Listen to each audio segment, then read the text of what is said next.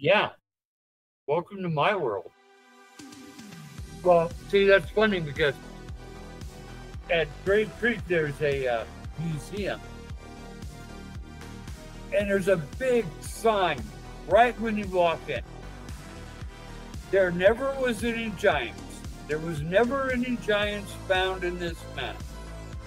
There were never any giants found anywhere. This is big disclaimer about giants. And I have a photo before that museum was built. It was the Del Nora Museum, and they had on display a skeleton that was 7'2" in the museum. And when in the 1830s, there was a guy who actually dug into the side of Great Creek, and the earth is packed so tight in there that he built the museum, and he displayed the 8.5-foot giant was on display in that mound. Well, L.A. and I were walking out of the museum, and they had a lithograph that had to be from like the 1840s, but it showed the giant that was on display within that mound. And it was like, oops, this lady didn't know what she was doing, because you're not supposed to release stuff like that. I mean, they have all these signs about giants, and there's a picture of a giant skeleton being displayed in the mound that they're saying there's no giants in.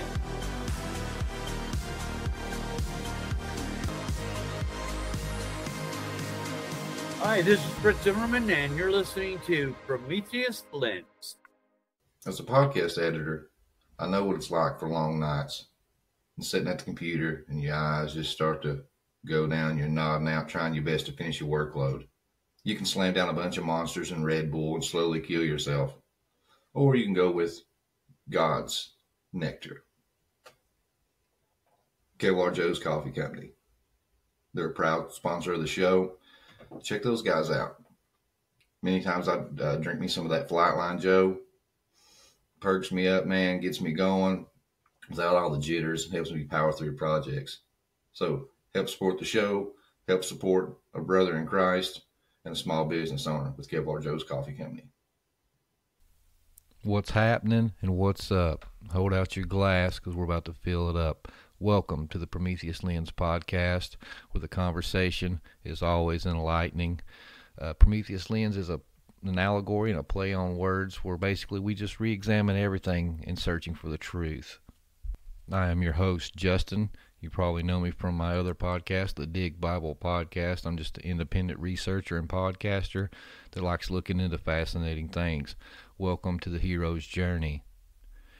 Have you ever just looked at some of these ancient mounds and giants and subjects like that and just are just fascinated and want to learn as much as you can? Well, you found yourself at the right episode. I reached out to Frittz Zimmerman. This is a man with knowledge like anybody else. He's went through and documented just hundreds, if not thousands, of mounds in the Ohio River Valley in North America. So it's fascinating just to sit down with this man and pick his brain. So sit back, relax, and enjoy the ride, guys. Welcome to Prometheus Lens.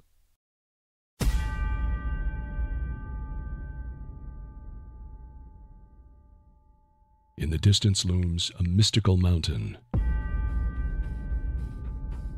At its peak, a great fire burns, concealing the Prometheus Lens, an ancient artifact said to reveal the hidden truth within a deliberately darkened world.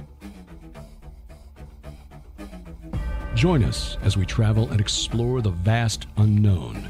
It's a hero's journey, with dragons to slay, damsels to save, and innumerable treasures to hoard. Torches high. The Smithsonian, they caught wind of a giant skeleton, would send their agents out to get it. But it takes courage to move forward, to move out of the shadows, out of the unreality that we think of as reality. Truth gets marginalized, and sometimes you have to look on the margins for the truth. We are all on the hero's journey. You know, look at it from a different perspective.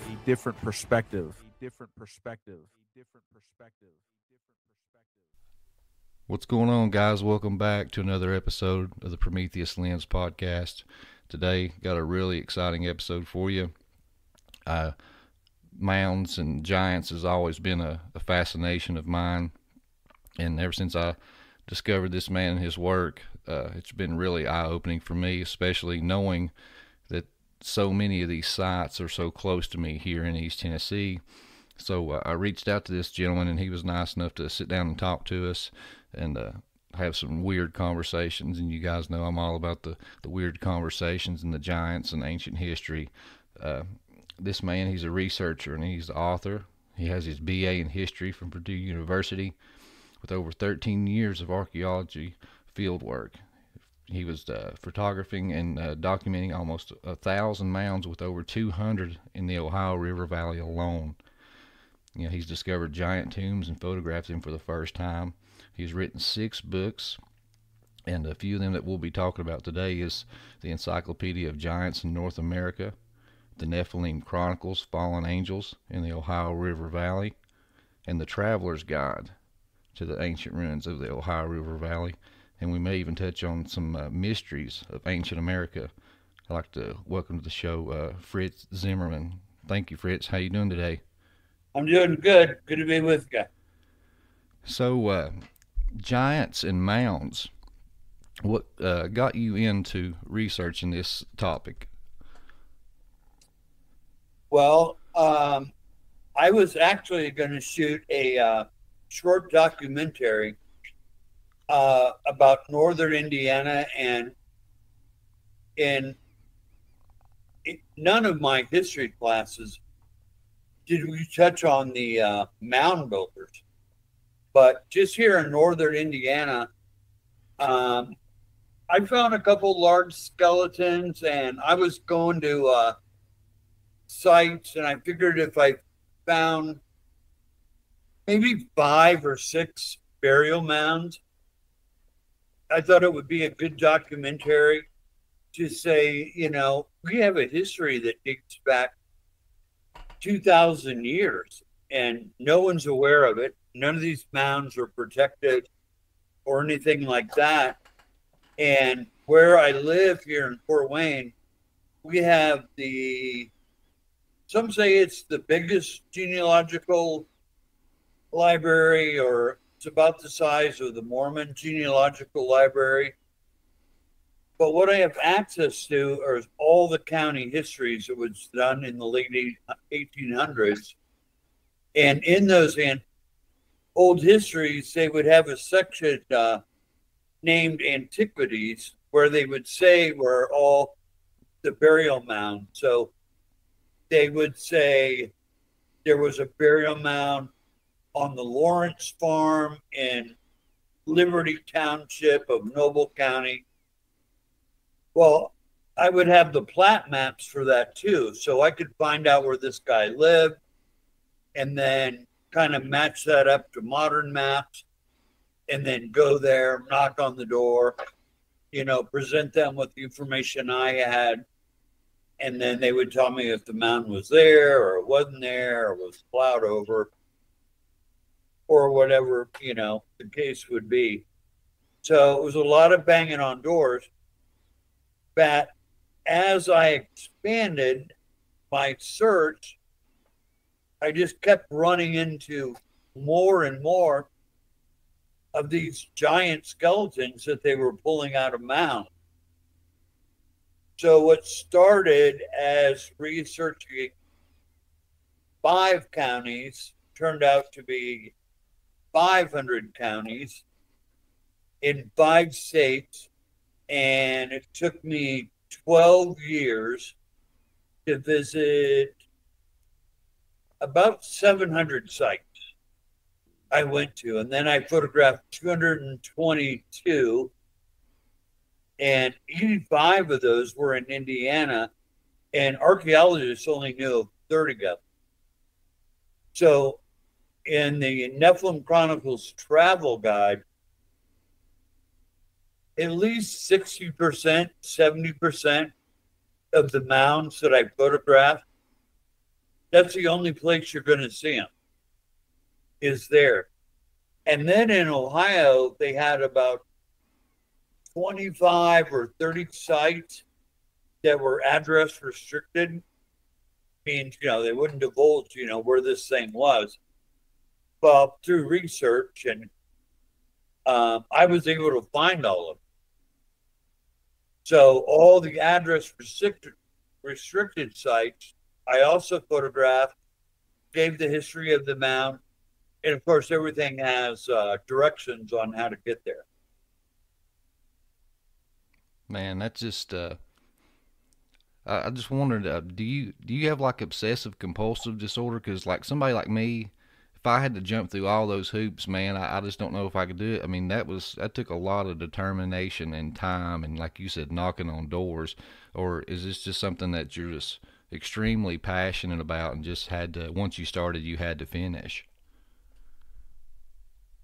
Yeah, I think compulsive disorder was probably part of it. And then, I hate the archaeologists. I hate the fact that, they're so woke and, all the other things. They don't agree with any of my theories.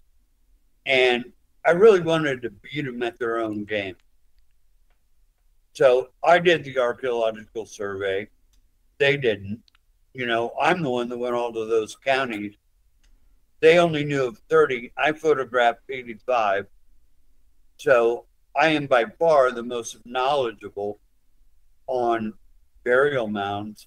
And I've been to probably more burial mounds than anyone in history. So I have a good background in that.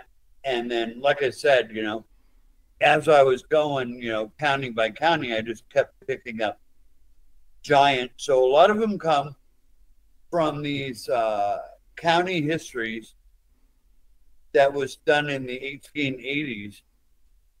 And these were sold to, the most prominent people in the county. So there was no room for people to be lying about the size of the skeletons. So it was on somebody's farm. They dug into it. They measured the skeleton. It was this long. And, then it's printed in this history. And there would be no reason for them to lie. And probably the guy whose property was on was also prominent.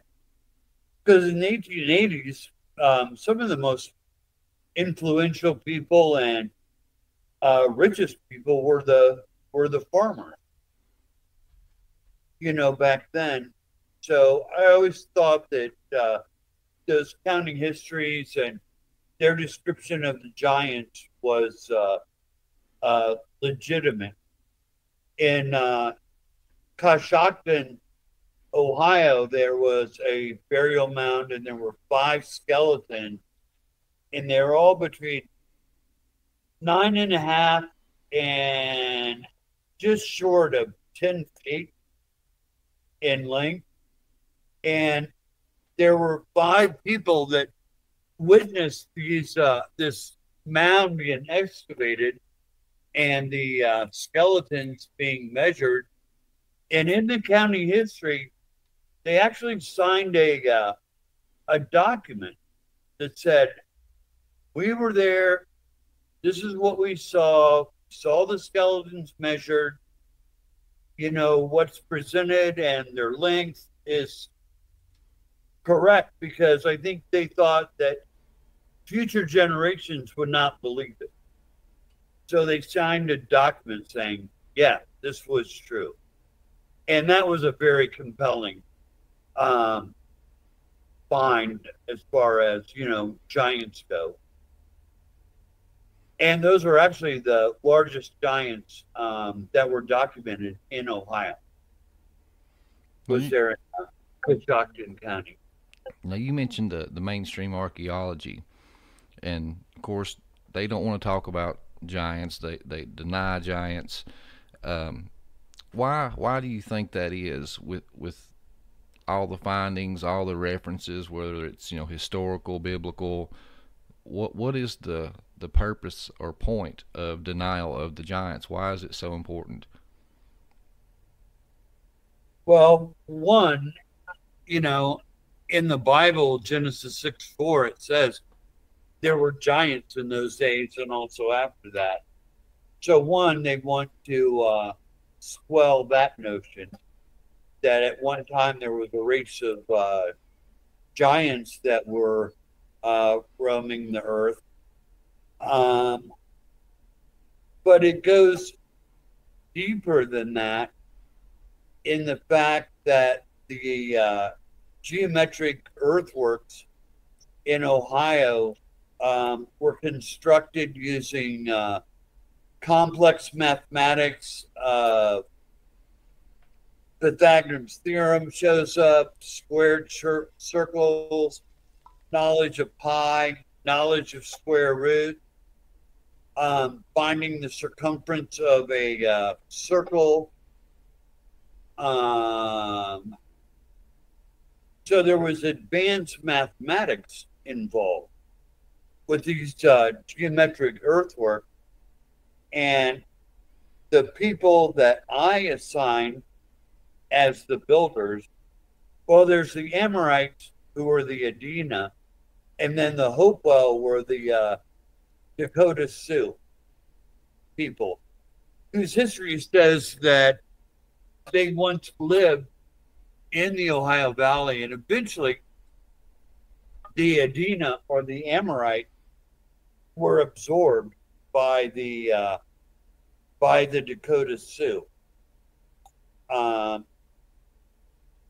But the Amorites, who are mentioned in the Bible as one of the accounted giant tribes, they were a real people. They had controlled Babylon from 2000 BC to 1600 BC.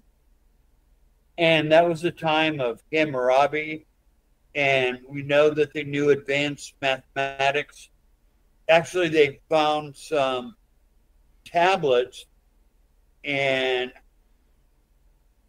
their trigonometry was actually more advanced than what we're using today, if you can believe that. So if we go with giants who knew mathematics, and then circles and squares was part of their sacred geometry, and we have circles and squares combined in earthwork.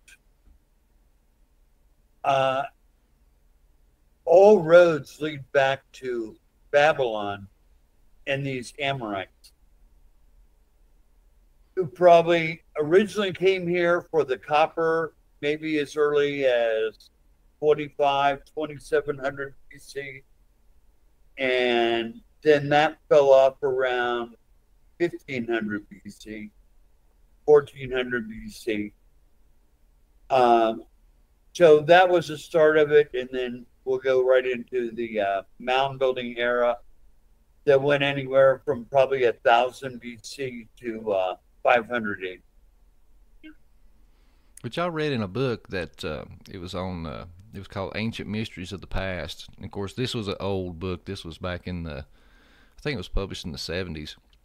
But it was talking about how the European settlers, when they came here, that when they discovered these mounds and they thought they were just hills. Some of these were so massive that they couldn't even imagine that this was, a man-made structure. And so when they started building their houses and plowing their fields and doing all this stuff, they stumbled across these graves, and they would not give credit to the Indians because they thought they were just dumb, stupid people. But then you get down into the 1800s, you get all these newspaper articles of these finding these giants and all these grave sites and stuff like that.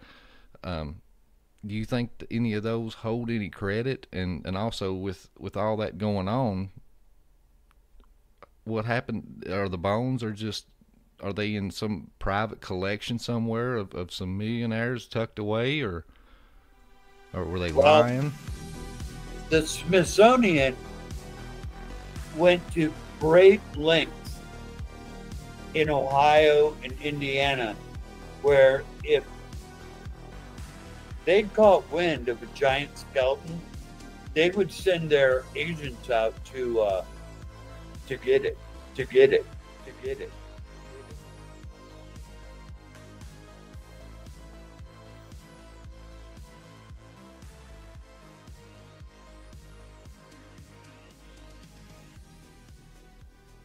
So they grabbed a lot of them. And some of them, when they would dig down and they would, uncover the skeleton, it would have the consistency of like a chalk. So they couldn't remove it. They could measure it, but they really couldn't move it. And then sometimes they would dig these skeletons up, and there would be all these people standing around, and this guy would grab a femur bone, and this guy would grab a skull, and this guy would grab, this or that, and they were just carted off by local people. But in the encyclopedia, I do have photos of some that were actually photographed. So there is some photographic evidence out there, but a large skeleton, well, in Wheeling, where Grave Creek is, the Grave Creek Mound, which is the largest mound in the Ohio Valley, 70 foot, it's just incredibly huge. And it had a circle going around it, or a moat, much like you see in England. And of course, we have hinges in the Ohio Valley that are identical to the hinges over in England. So the mounds and the hinges are all identical, the skull types, because these same Amorites, while they were mining copper here, they also went into England. And the best book on that, of course, I put all this stuff in my book, was The Phoenician Origins of the Brits and the Scots.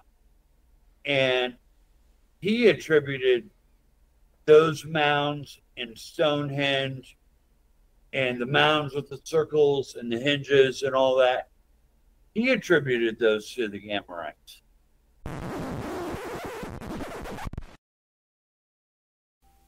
And for those that missed that, he said the Amorites. That's the giant clans of the Bible. So this is paradigm shifting here. If Frittz is right, he's saying that not only do they have advanced building, advanced mathematics, they also was able to sail the oceans and transnavigate the other continents. That's pretty paradigm shifting. But if this is true, it connects a lot of dots and explains a lot of things, like why are we seeing pyramids on every single continent? Why are we seeing serpent imagery in every single continent religion? Why are we seeing depictions of corn in Egypt? Corn is not indigenous. This also is a whole nother rabbit trail, but it also would explain why we're seeing reported, I'll say that quotation, reported Egyptian artifacts and carvings at the Grand Canyon. It's pretty profound right there. Now, I have some theories of my own, and I've been, kind of going back and forth in my head about maybe writing a book about this subject, and it explains an alternative view of how we see all these similarities across the world and with the Nephilim giants. But I'll just wait and see if I decide to write that book or not. And if I don't, I'll pass this on opinions on down the line somewhere in the episode. All right, back to the episode.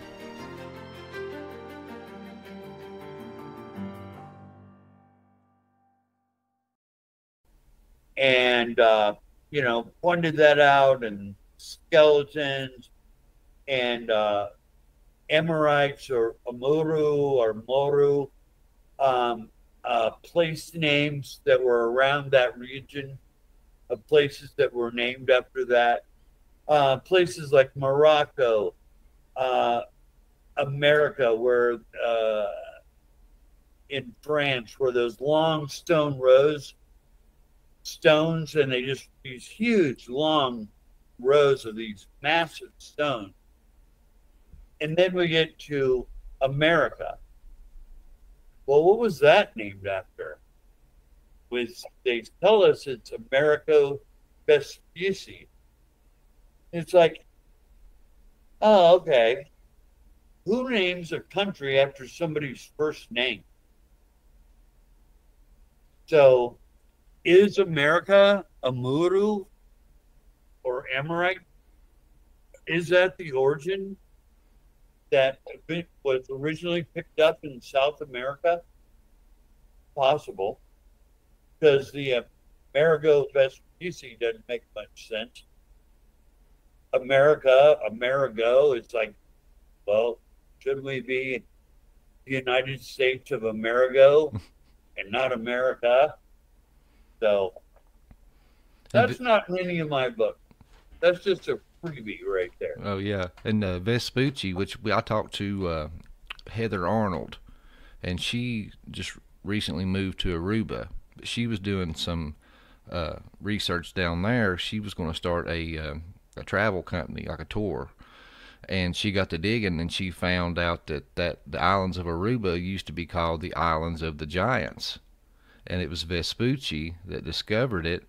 And she ended up finding his journals and reading in it the accounts about how when they went onto the island, they discovered these giants, and that there was 2 young women on the beach, and that they were so tall that on their knees was a head and shoulder length taller than the men, and that they were friendly to them, led them back to their village, where there was a bunch more giants there. It was like a clan of them. Brought them inside, and that the men had planned on confiscating or taking the 2 young girls to take them back to Europe for like show and tell.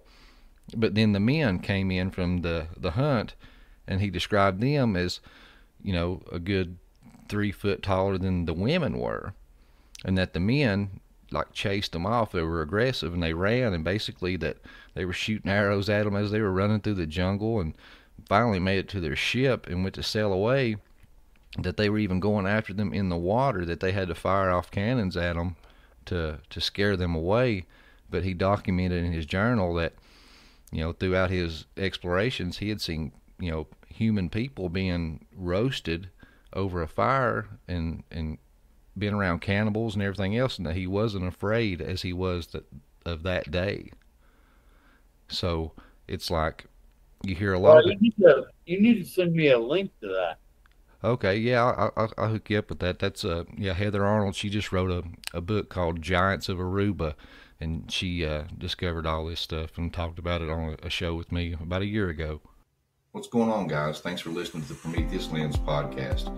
I asked if you've got anything out of this show so far and you're already subscribed, please share us with a friend. Give us a rating on Spotify and Apple Podcasts. That helps us to grow the show, get to new listeners, but it also helps us get better guests. Because a lot of times I send out emails to people and they check us out, and if we don't have a lot of good ratings and things like that, they won't even bother emailing me back. So anything you guys can do to help, I appreciate it.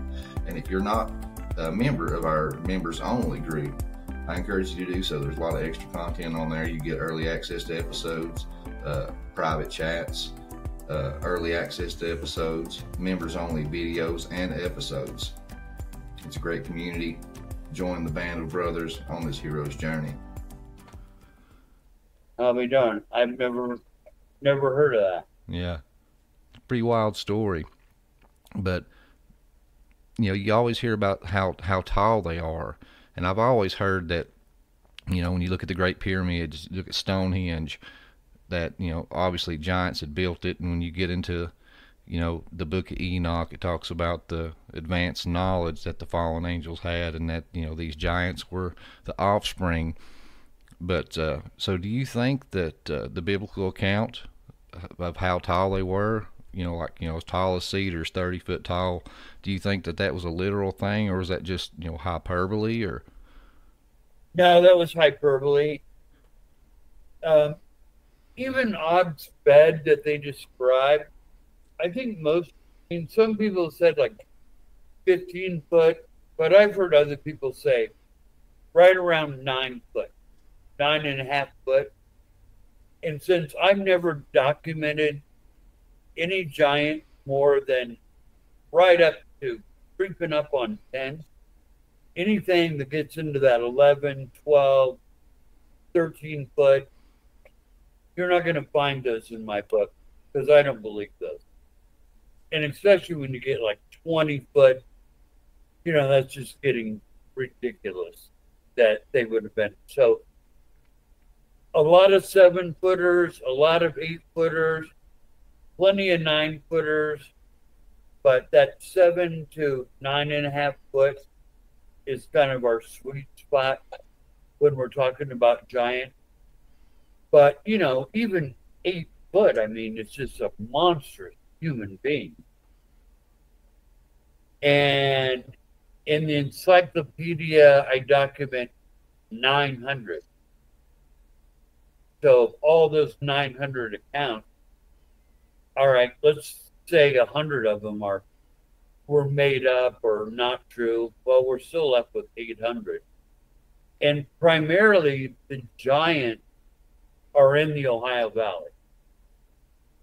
Now, I documented giants in 47 states, but 75% of the giants in that book are in Indiana, Ohio, Michigan, Kentucky, West Virginia, where you find the tall conical mounds that were surrounded by the ditch. You find the hinges, and you find the geometric earthwork that required advanced mathematics to construct. Which I was also reading in that same book that basically it was saying that Andrew Jackson was really fascinated with mounds, and he was like one of the first ones to actually do a quote unquote professional archaeological dig. And I don't have the book in front of me, but I'm pretty sure I think it was North Carolina or somewhere like that. He had went someplace in my vicinity and found this large mound, and they dug into it and documented everything and even drew out diagrams. And that basically the way he described it was, he said he didn't report finding any giant bones, but basically it was like a communal burial place to where they would bury them out in a circle, and then they'd cover it up. And then, when other people died, they just kept adding on like layers on a cake and went up as they went. So, but I've always heard that the mounds were made just for giants, because there was Indian tradition saying that they warred with these, red-haired, six-fingered giants, and then buried them under these large mounds out of fear that they would come back. Well, now it may or may not be part of LA's presentation, but he has, I believe it's a large skeleton that was found on Catalina Island, and California, and especially Catalina Island and all those Channel Islands off of Los Angeles, all full of giants. No more so than Catalina, but he's got a photo of a six-fingered giant. So I don't know if that'll be part of his presentation or not. but it's really amazing. And LA has done some really good research on giants, and he has a book on giants as well. But yeah, some of the photos that he's been able to find, and he was able to get a photo from Catalina Island. Then he had somebody like professionally take it apart because it was kind of in a prone position, but his knees were up. But he had that, and it was like over 8 foot tall. Like I said, I'm not sure if that's part of his presentation or not, but he's found some really amazing things. Well, so, with the, as far as like the Native American stories and things like that of the giants, can you share some of that tradition with us and some of the stories? Well, there are about 8 different Native American tribes that talk about a race of giants that once lived in North America and primarily in the Ohio Valley. 5 of those say they were light-skinned, red and blonde hair. And this is coming from Joseph Brant, who was a Iroquois chief, but very well noted, went to the White House, all that. And that's what he said. He said there was a persistent legend amongst the tribes in that region that at one time there was a white-skinned people that settled here and with permission of the Indians was engaging in trade. Now, whether that was copper, I found lead mines that are ancient, mica, and whether they were sending that back to the Middle East, we don't know. Kind of when you get into the copper mines, it kind of predates some of the stuff in the Ohio Valley. So I think they were coming and going and mining the copper during, this is about the Middle Bronze Age, so around 2000 BC or so. But one guy figured that the copper mines at Isle St. Royal in Michigan, which is up in Lake Superior, that it would have taken 1,000 men 1,000 years to dig those mines. Wow. And there's 500,000 tons of copper that we cannot account for. I mean, yeah, there's some surface finds. You might find a copper bracelet that someone in a mound might have had.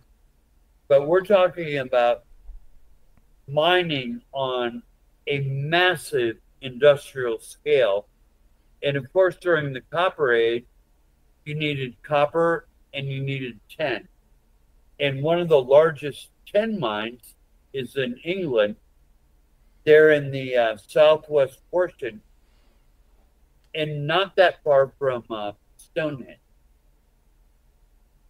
So a henge is a circular earthwork with an outer wall and generally a gateway that aligns to a solar event. Like Stonehenge aligns to, I think it's the December 21st. Yeah, the winter solstice. Sunrise, or it might be the June 21st sunrise. Of course, they would be opposite. So it would align, if in the morning it aligned to the gateway, on December 21st, it would just align on the other side of the gateway, but it would still align with the gateway. So those are somewhat interchangeable. But then the hinges we have at Indiana and Ohio, those are also aligned to solar events, equinoxes, and the different solstices. So again, it's quite a coincidence. And if you look at what they call the copper culture, which is around Wisconsin and that, and I don't know, the copper culture is just because of the weapons they found, but the weapons of the copper culture are identical to what you would find in the Middle East. So you have, for instance, an arrow that might be 6 inches long. Well, it's going to have a midrib running through it. Well, a midrib, I mean, that was quite a technological achievement, you know, to strengthen it. And then it would have a tang on the end of it, kind of a long tang, where you would haft it to its spear. But in 1500 BC, they developed the socket. So the same socket that we use for shovels and farm implements and hoes and your sweeper and everything else, it revolutionized farming, but it also revolutionized weapons, because if your spear broke, you could reach back and just stick another one of these spearheads on there. Well, in the copper culture, we see the transition from them using tangs to using sockets. So here we have these revolutionary inventions that are being made over in the Middle East, and they're being duplicated with finds up around Wisconsin and all that, where they're saying this copper culture is. And it's like, well, if they went from the Stone Age into the Metal Age, why would they go back to the Stone Age unless they weren't the people making them in the first place? Right. And then people would say, well, they're not bronze. And it's like, well, they have found a couple bronze, and they've found a couple gold. And they were very secretive about their metallurgy. So if you were fighting somebody that was Stone Age, then copper would have been fine. So they wouldn't have to make bronze implements. Copper would have been fine. But the actual design is identical to what you'd find in the Middle East. And if you had a table of them sitting next to one another, you wouldn't be able to tell the difference. So it's quite a coincidence. Yeah.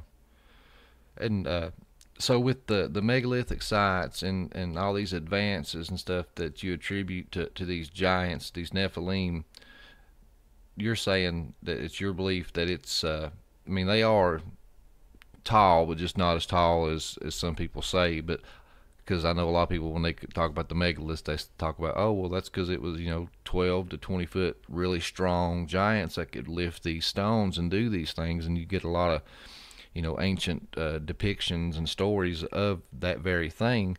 So, but what if I believe what you're saying is you're talking about it's the intellect. They were just so advanced in their intellect is how they accomplished all these great feats. And obviously, I mean, they were sailing and crossing the seas long before Columbus and all the recorded history has us doing so. Well, yeah, we know they had surveying skills. In Indiana, there's 3 sites. There's 3 hinge sites. They're separated like 20 miles from each other, but drawn on a line. They align to the summer solstice sunrise or sunset, and then to the east, the winter solstice sunrise. And then we have the Hopewell Road, which is aligned to the Bright Star Fromhold. And that went 2.5, 3 miles. At Newark, Ohio, Geller Hill is like the highest place that's there. And drawing a line from one to the Hen to the Octagon Mound, it's a perfect isosceles triangle. So we know they knew surveying skills, and that would go along with navigation skills. You know, just to be able to draw a line over 60 miles or something like that, you have to surveying and navigation skills, or, you know, kind of go one into the other, because, you know, they had to draw that line and keep that bearing. So they were using their nautical skills in some of the layout of the mounds that we find in the Ohio Valley with their alignment with one another. And see, that's the thing, is like what you're saying, it makes perfect sense, and it connects all the dots of the questions that we have with history. You know, even growing up as a little kid, I seen the pyramids of Giza. You know, they were lined up perfectly, you know, with Orion's belt, you know, and the Nile with the Milky Way. And then all the way across the globe on the other side of the sea in South America, you got these same pyramids, and they have astronomical alignments too. And you just, you know, in Stonehenge, you have, and the serpent imagery. I mean, it's like this serpent is trying to brand itself throughout the entire world. And it's like these places are separated by oceans.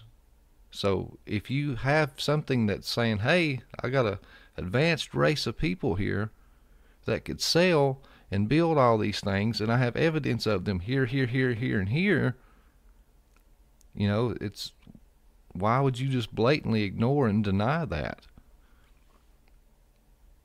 Well, it doesn't fit the academic paradigm of the Beringia theory, is that 30 people made it their way across the land bridge, and those 30 people would be the genealogical root of all Indian in both North and South America.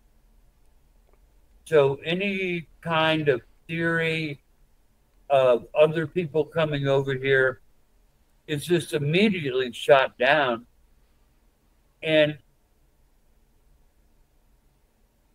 the Native Americans said, like Chief Cornstalk, now the Shawnee have now taken the Serpent Mound as their own. They're saying they built it. Another Shawnee, Chief Cornstalk, who's famous, he was murdered in West Virginia.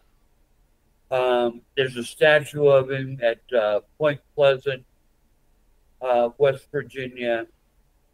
But he was asked about the mounds, and he said, they were here when we got here. And the Shawnee were not here 2,000 years ago. But he said they were here when we got here. That's what most of the Native Americans said. They were here when we got here. And most Native Americans, except the Cherokee, the Choctaw, the Sioux, the Dakota Sioux especially, were not mound builders. So, I mean, that is just not in their path. And I've looked at the Shawnee religion, and nowhere is really the serpent prevalent. And where it is, the serpent was like an evil being. So why would they build that? And they would build it to align to the summer solstice sunset. You know, so where did their religion change? They never were mound builders. So it just doesn't add up. And when did they have surveying skills? When did they have the mathematical skills of pi and square root? And to be able to figure out the circumference of a circle. And what I'm referring to is the large hinge at Newark is 3,700 feet in circumference. Adjacent to that is a square earthwork, and each side is 925 feet. So 925 times 4 is 3,700 feet. So the length of the walls represented the same number as the circumference of the circle. And we find that with other earthworks where you have a circle and you have a square, where the circle is like the Hopeton work, the circle is 20 acres and the square is 20 acres. Well, you have to know how to square a circle to build that earthwork, and it goes back to real basic, the yin yang. So you wanted this equality between the circle that represented the sun and the square that represented the Earth Mother or the Lunar Mother. So you wanted that equality there. You didn't want one having more than the other. You know, too much sun, everything burns up. Too much Earth Mother, everything floods. So these temples were built with this equality in mind. And we see that over and over again. Now, there is a professor, his name was Ticini, who has passed away since, I believe, because I've been trying to find him, and I think he's passed away. But he was from MIT, and he evaluated the earthwork in the Ohio Valley and came to the conclusion that they were using the same foot that we are using today. And that is kind of spelled out in what's called gematria, which was practiced by the Amorites. And the two main numbers was 666 represented the sun, and 1080 represented the Earth Mother or the lunar goddess. And we have 5 earthworks in Ohio that are squares. Each side is 1,080 feet. We have 2 earthworks in Charleston, West Virginia, measured by the Smithsonian. Photos are in the annual report of Smithsonian, and of course they're in my book. The circumference was 666 feet. And I have 4 of those that were 666. Now, this was another mind-blowing portion of this interview, and it happened very frequently. But when he mentioned the correlation of 666 with the sun, and we know through our scripture, 666 is equated with Satan and the Antichrist. But now that he's tying in this correlation with the sun, it tied in some more loose ends and pointed some more connection dots for me in my mind.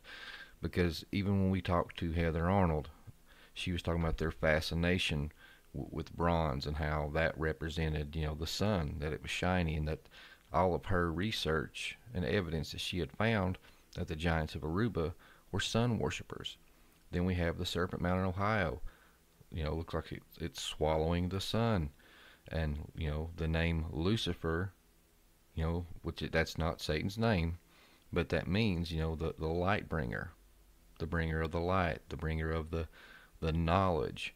So I thought that was pretty cool when I was connecting these dots in my head as he was talking about this. But I think later on I go on about, gematria and 666, and stuff like that and other correlations. But this was something that I hadn't mentioned, and it kind of just come to me as I was editing this. Okay, back to the episode.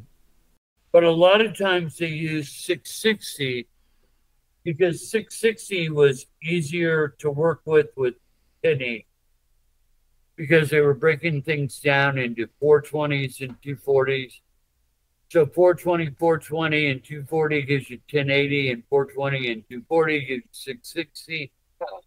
So we'll see those numbers, 420s and 240, also within the earthwork. That'll give you a 1080 or a 660. And the Amorites were on a base 12 number system. So most of the earthworks in Ohio are divisible by either 12 or 6. And again, it's just like, this can't be a coincidence. Now, could you? I'm fascinated with you said the 666 correlating with the Sun. or the sun. Yeah, 1080 was the. Okay, yeah, 1080 is the Mother Earth. Now, with that 666, now is that just a like a mathematical equation, or is there like any kind of symbolism with that number that you're aware of? Well, the Amorites had 36 gods, and if you had 1 plus 2 plus 3 plus 4, 5, 6, 34, 35, 36, the sum total of those numbers is 666. Okay. So it originated from that. And see, I said that Heather Arnold I was talking to about earlier with the Vespucci, she talked about in her research that in the graves and stuff that she had found that they've been laid out, people have been laid out like a spoke, like a wheel, and that the giant would be in the center, and it would be like spokes on a wheel and stuff, and that there was lots of sun imagery. And she said that it was her assumption that they were sun worshipers too.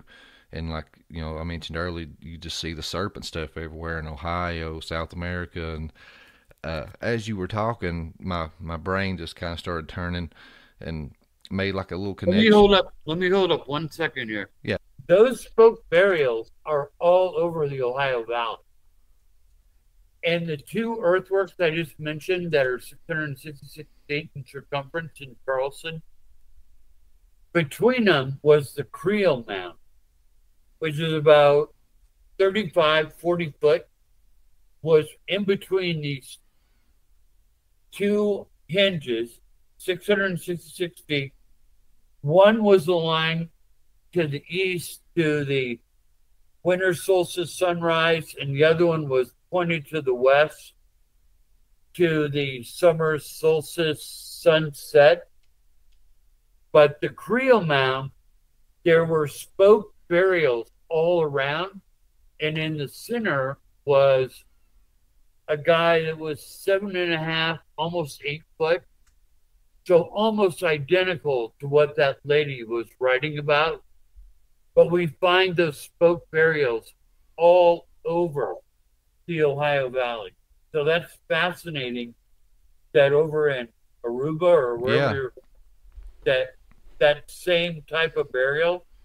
Another coincidence, I guess. That cannot be a coincidence. Yeah. These were the same people. Yeah.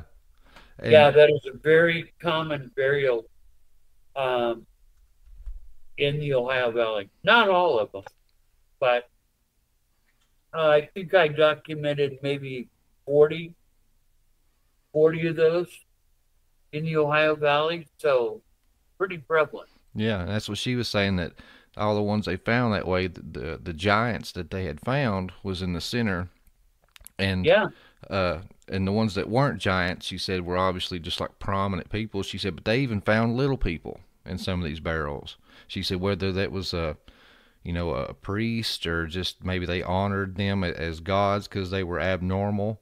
But she said, but they even found little people buried at the center of some of these spokes too. But well, that's crazy because in Coshocton County, they found hundreds of these graves not far from a burial mound. And that's in my book too. There's a burial mound in Coshocton County. And on the hill just behind it, there were all these small people that were 3 and 4 foot in length. Wow. And they said they were adults. And then over in Tennessee, they found a graveyard with like 1,000 of them. Whoa. And they said that some of them had triangular heads, almost like they were alien grays. So their skulls were just, they said they were triangle. Yeah, like bulbous, and that's why I got excited and was pointing at you, because she talked about that too. One of the ones they found had she described it as a bulbous head. It had basically 2 crowns. It looked like a heart.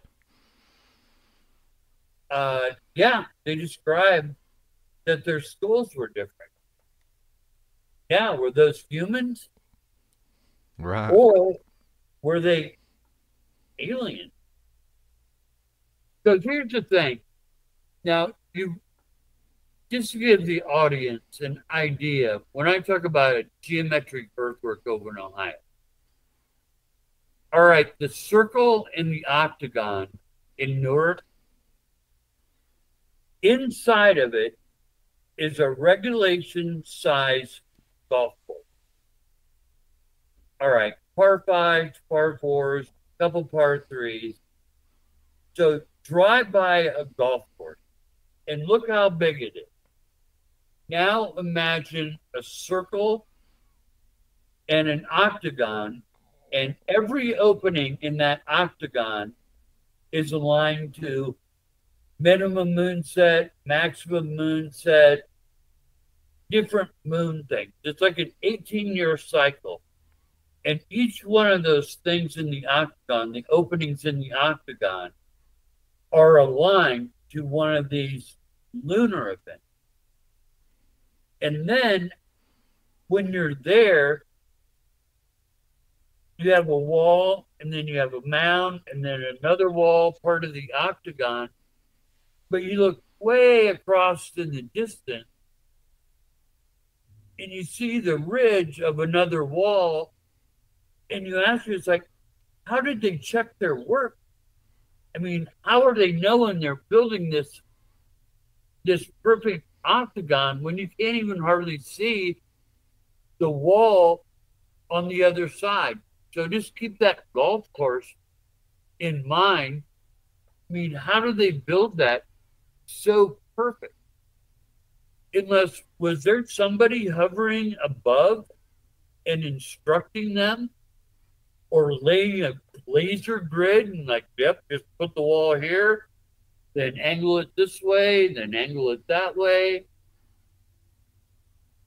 And the other, like sea earthwork, where it's thousands of feet, and then you have a square. That's another one with 1,080 feet. To make this perfect square, well, I mean, try to draw a perfect square just doodling. It's hard to do, to make each side, let alone going 1,000 foot and not having any angle, to make your square a little, off kilter. Again, you have to have surveying skills. And so you ask that question about fallen angels. It's like, well, are we talking about angels, or are we talking about aliens? Because when you talk about these little people that are 2 and 3 foot tall with triangular heads, it's like, well, that don't sound human to me. I mean, even now, to be a dwarf is around 4 foot. 4 foot will put you a dwarf, all right? These people were 2 and 3 foot. And they had weird heads. So who are they? A lot of questions. Mm-hmm. And I talked with Timothy Alvarino a few months back, and I love his outlook on it. He said the problem, with people is they put their limitations on their thinking. He said this whole alien fallen angel stuff, he said, can be solved, he said, with a simple thought process. He said, if you look up the definition of alien or extraterrestrial, he said, it just simply means it's not of this world. He said, and you got the guys like Ancient Aliens saying we were visited in our past by, you know, extraterrestrials that showed us all this knowledge and helped us build all these, you know, megalith sites and give us all these advancements, and then they even interbred with us and, you know, and all this kind of stuff. He said, that's all stuff you read in your Bible. He said, it's Genesis 6 and the book of Enoch. He says, but he said, where the divide is you got people hardline saying no, they're angels, and you got people that are hardline saying they're aliens. He said, if you just dissolve the labels, he said, anything not of this earth is an extraterrestrial. He said, so God, aliens, demons, all those things, he said, are not of this world. He said, so by textbook definition, you could call them an extraterrestrial. He said, and your problem is solved. Exactly. So we can call them angels that maybe came down, or they were extraterrestrials, but whatever it is, not of this earth. Yeah. And in the book of Enoch, it said that these angels, whether they be extraterrestrial or actual angels, gave the giants knowledge. And we all read in school in third grade, where was the cradle of civilization? Mesopotamia. Well, right. And who was there? Like, who came up with the first laws? Hammurabi. And who was Hammurabi? An Amorite. And what was an Amorite? An Amorite was a giant. What's a giant? A giant is a Nephilim. So all of a sudden, boom, we've got math. We've got this. We've got geometry. We're building ziggurats. I mean, just out of the blue. Now, how does that happen?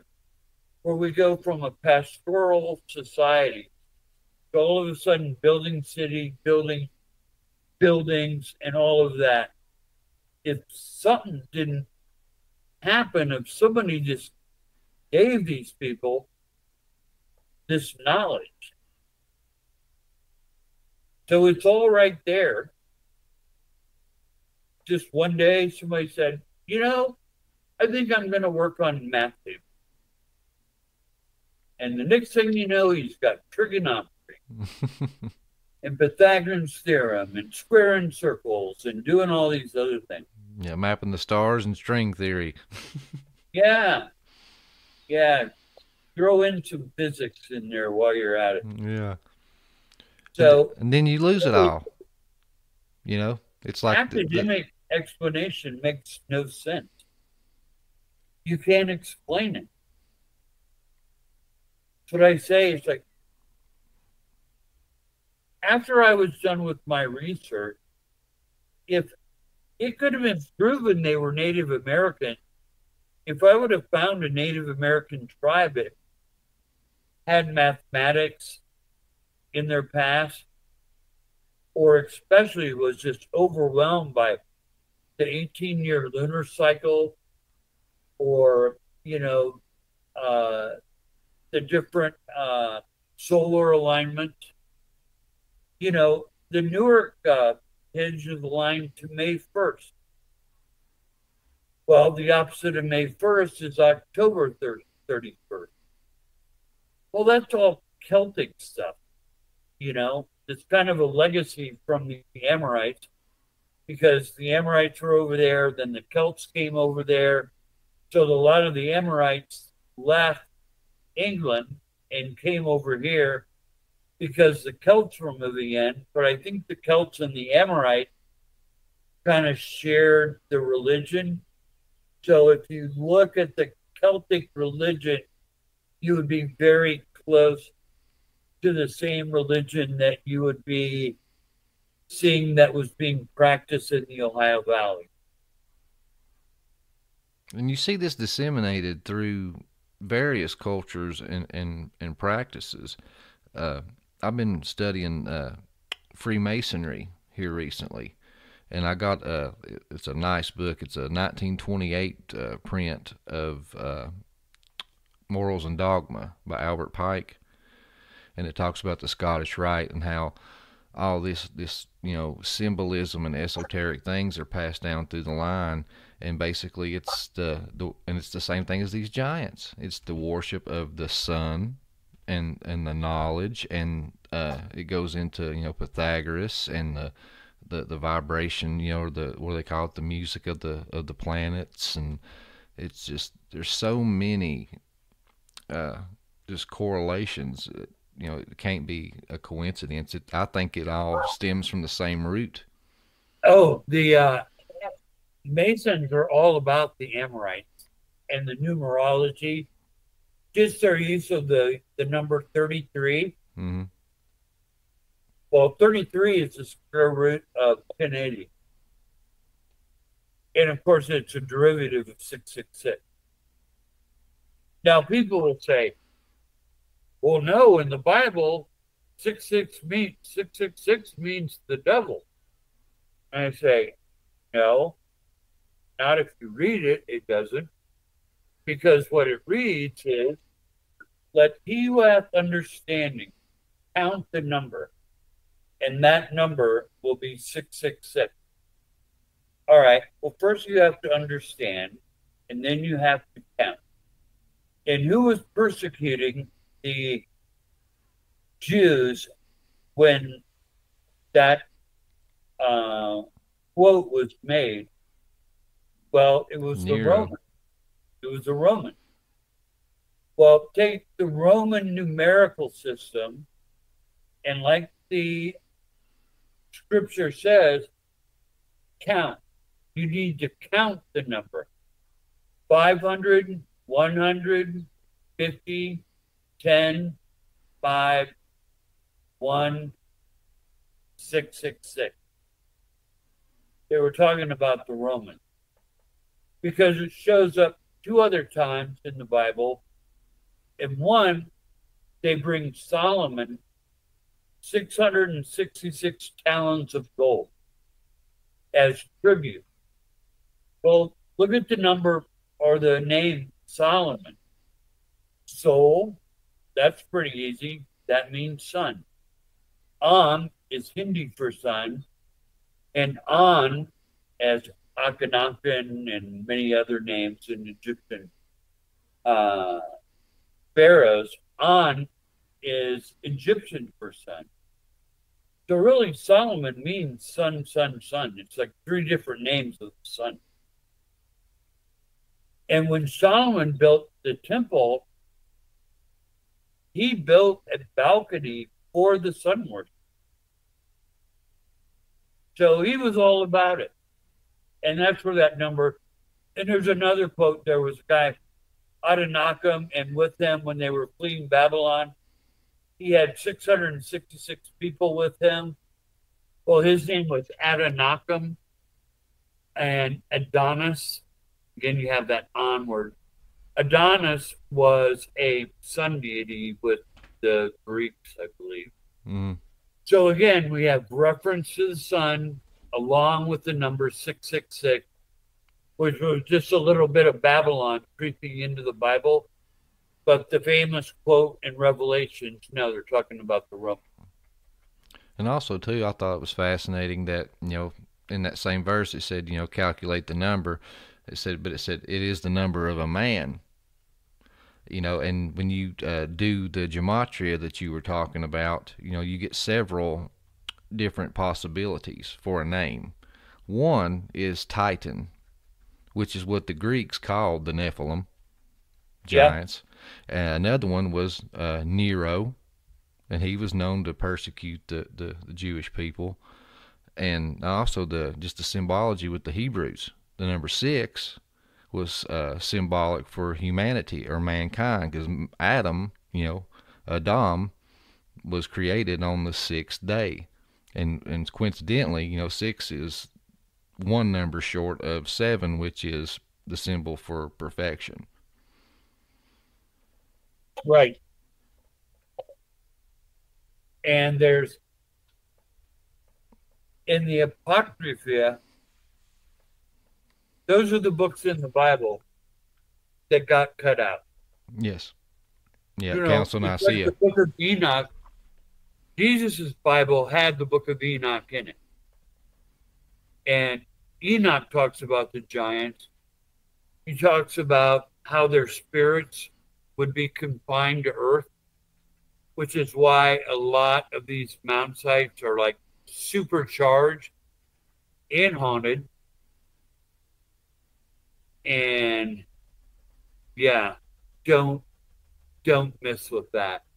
Have you had any experiences after visiting all these mounds and stuff since you I've brought it been to up? 2 mound sites with paranormal investigators, and what we found was incredible. And they were even blown away about how much paranormal activity was found. And those whoever watches mound shows, they have that one machine where if you point it at a person, it kind of makes you a stick figure. But if they're just showing like into like space, all of a sudden a stick figure will show up. Well, I've been to 2 mound sites and had stick figures like show up right next to. Oh, wow. Now, what he's talking about there is L.A. Marzulli's 7-disc set for On the Trail of the Nephilim.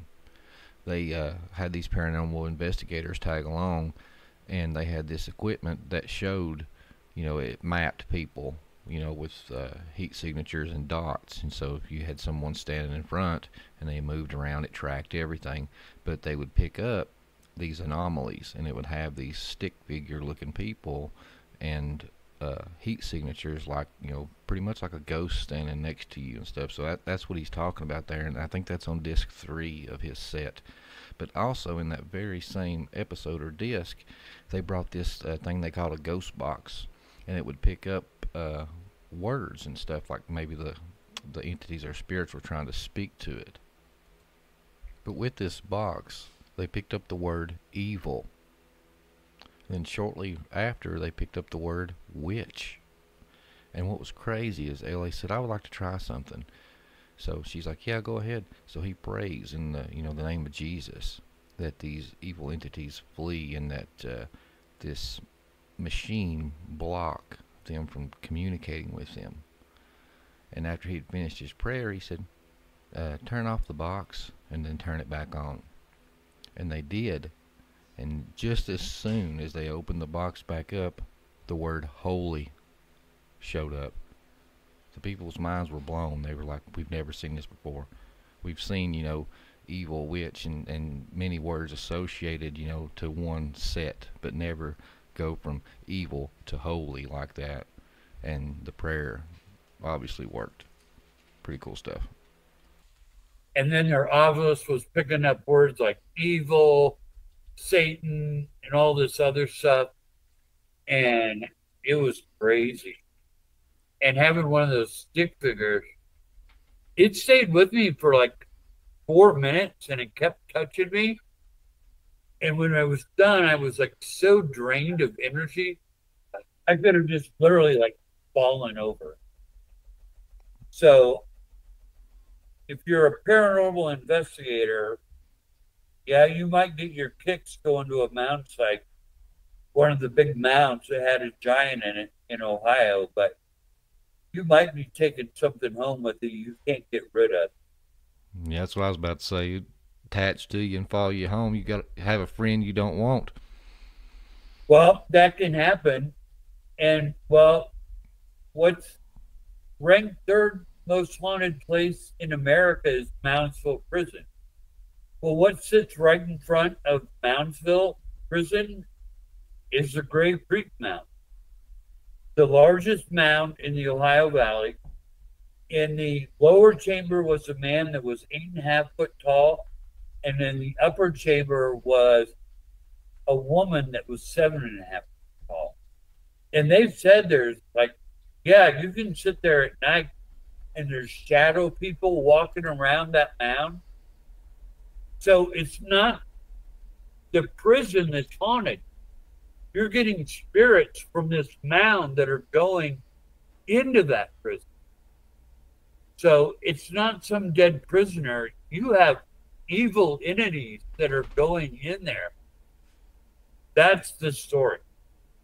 But television is so PC. I've seen 3 different paranormal investigative teams go to Moundsville, and they didn't show the mound. And the mounds were made to be portals for the dead, for them to come in and out of. Because in the book of Enoch, it said, your souls will be confined to earth. Mm-hmm. And the mounds were portals for them to come in and out of. So... Now, is that oral tradition? Because I've not heard that. No, it's in the book of Enoch. Oh, okay. About the mounds being portals? No, not about the mound. But it says their soul Oh, yeah. would be confined to earth. Yeah, they were neither human nor angels, so their soul had no place for rest, and they'd be basically just tormenting spirits on earth forevermore. Yeah, they're here. And they are around those mound sites. But Now, you do not want to mess with them, because any kind of divination, and especially going there as a paranormal team, you are going to pick up some bad things, really bad things. So don't do it. I can tell you that firsthand. Don't do it. now, Heather had mentioned with the skulls and stuff that she had run into and that they had studied was that the density of the bones were thicker, and that even right here around their eyebrows were protruding out longer, and some of them even had double rows of teeth. Have you run into that with some of your studies, and what's your theories behind that? Because I always thought it was fascinating with the brow line, because I had read that that's the only bone in your body that doesn't stop growing.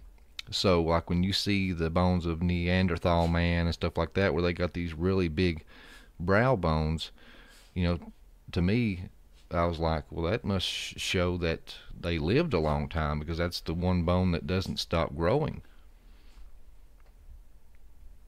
Well, I would say that 70% of giant skeletons are described as having a protruding brow ridge, a sloping forehead, a massive jaw, and many times they remark on the thickness of the skull. So everything that lady just described is absolutely true, from the burial type to the skull type, is exactly what you're going to find in the Ohio Valley. Protruding brow ridge, sloping forehead, massive jaw, double rows of teeth. In the encyclopedia, I don't know, I have maybe 40, 50 double rows of teeth. So, and then there was a few, only about 5 or 6, that actually had bony protrusions coming out of their forehead. Like horns? Like horns. Oh, wow. Yeah. That's just insane. But we do have those. Now, so I'm not saying that all of them had horns. Like I said, I only have 5 or 6 accounts, and they weren't very long. It wasn't like they were like 5 inches sticking out of their head. They were just bony protrusion, probably a couple inches, but they were sticking out of their head. So there are some instances of that. What I find fascinating is that you keep referring to this lady and what she found, and it's all identical to what's in Ohio Valley. But 70%, I call them Neanderthal hybrids, just because of the bony structure on the brow ridge and the fact that their skull slanted back. They look more Neanderthal. And then a lot of the skulls, too, they describe with an occipital bun, which would be more of a Neanderthal. And there's something else on there, and I can't think of the name, so I'm going to drop it. Yeah, everything that she found in that mound is like spot on, all the way down to the little person with the weird skull. That's just crazy. Yeah. I might have to holler back at her and all three of us get on and just talk one day, because I guarantee you she's found a lot more that coincide with your findings that we just probably didn't get around to talking to. Well, I think that would be fascinating, because I can't believe what this lady has found on Aruba, because it all duplicates itself in the Ohio Valley. Yeah. So it's obviously those people in the Ohio Valley that was in Aruba. Yeah. And what was funny, she said that when she got to studying and trying to figure out, she said, I had no hint of giants, or anything like that. She said, I was just trying to find out history about Aruba and Curacao, because I was going to do a tour. I was going to, get Jeep and Harley Davidson tours, and I wanted to give people, historically correct data about the place. She said, so I started reaching out to, locals and historians and stuff like that. And she said, then I was talking to this one gentleman, and he was a historian, and she said, and like out of nowhere, he just started like freaking out on her. And then she said that he just started like raising his voice, and he's like, there are no giants on Aruba. There's never been any giants in Aruba, and just like going belligerent, and she said, I was like, oh my God, I've not even mentioned giants. She said, so then my first thought was there must be giants in Aruba. Yeah. Welcome to my world. Yeah. Well, see, that's funny, because at Grave Creek, there's a museum, and there's a big sign right when you walk in. There never was any giants. There was never any giants found in this mound. There were never any giants found anywhere. This is big disclaimer about giants. And I have a photo before that museum was built. It was the Del Nora Museum, and they had on display a skeleton that was 7'2" in the museum. And when in the 1830s, there was a guy who actually dug into the side of Grave Creek, and the earth is packed so tight in there that he built the museum, and he displayed the 8.5-foot giant was on display in that mound. Well, L.A. and I were walking out of the museum, and they had a lithograph that had to date from like the 1840s, but it showed the giant that was on display within that mound. And it was like, oops, this lady didn't know what she was doing, because you're not supposed to release stuff like that. I mean, they have all these signs about giants, and there's a picture of a giant skeleton being displayed in the mound that they're saying there's no giants in. That's a Photoshop. That's a Photoshop. Yeah. Oh, yeah. That's what people are trying to say. They actually, some archaeologists went into Photoshop and shrunk the thing in the background, and then said, look, it's no bigger than the guy that's standing in front of it. And it's like, well, you Photoshopped that to make it agree with what it's like, how do you deal with these people? Yeah, and these are the same people that, tell you trust the science, and here's the missing link to the evolutionary chain, and then later you find out it's a bunch of monkey bones and pig bones. It's just, a smorgasbord of stuff they've slapped together to try to lie to you. countless times. Lucy, Peltdown Man. But we're supposed to trust these people. Yeah, and they've never found the missing link. And I'll tell you, the closest thing to the missing link is the skulls of the giant with the protruding brow ridge and all that stuff. I mean, they're, like I say, I call them Neanderthal hybrids. And I always see that as a de-evolution, because I've talked with friends and they're like, well, if the giants are real, why are they lying about it? And I've told them, I said, well, my theory is, number one, anything that proves the Bible as historically correct, they want to avoid that. And then number two, it goes against Darwin's theory that everybody and all these guys have went millions of dollars of debt in and sold the lie to everybody else and all these institutions and schools, so then they'll have to rethink everything. I said, because if giants are real, it shows the exact opposite. It shows that we ain't getting better and bigger. We're we were bigger, badder, stronger back then. We are de-evolving. You're absolutely right. De-evolution. Modern man was not as smart as these Amorites were.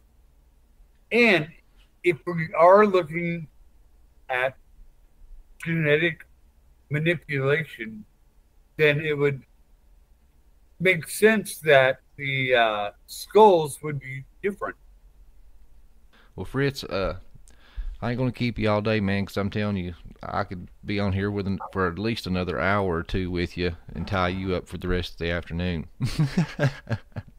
Yeah, well, we covered a lot. Before I go ahead and give your plug and let everybody know where they can find your material and your website and where they can find your work.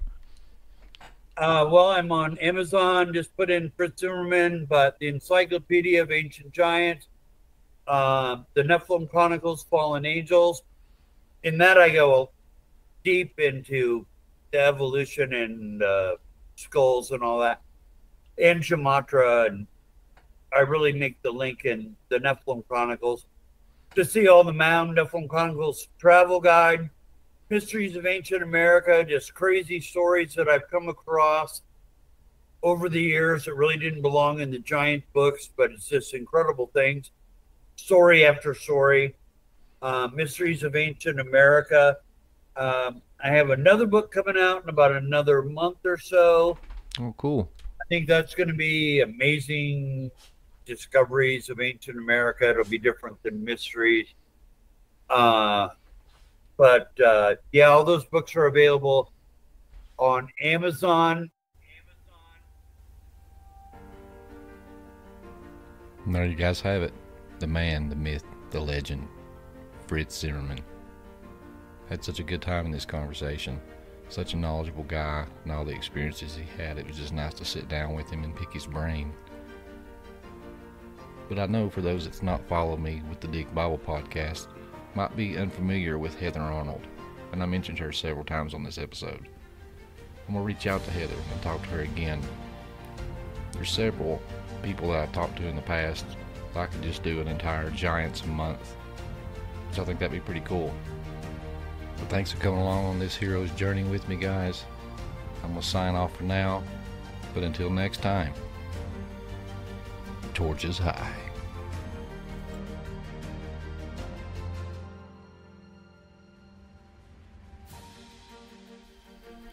If you guys enjoyed this episode, share it with a friend. Help us to grow the show. And if you're listening to us on Spotify or Apple Podcasts, give us a rating. Stuff like that helps our show grow and actually helps us get guests in the future. Appreciate you guys for listening.